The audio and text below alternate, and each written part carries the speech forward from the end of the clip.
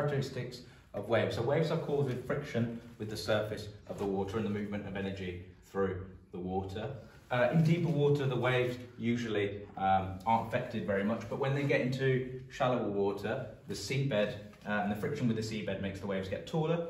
There are three things that affect how large or the type of wave that we get. The first one is the vector, or the distance that the wind is blowing over. The second one is how long the wind is blowing for. And then finally, also how strong that wind is. So constructive waves, these are usually formed in summer in calm conditions. They have a low frequency, a really strong swash and a weak backwash, means that they put or deposit material onto a beach and build a beach. So you can see a beach here being built by constructive waves with a very gentle gradient, so a very gentle beach profile. On the other hand, destructive waves are normally formed in winter and there is more energy in the water. They have a higher frequency, so they are taller, but they also, conversely to constructive waves, they have a weak swash but a very strong backwash. This means they remove or erode material from the beach, and what that leads to is a very steep beach profile.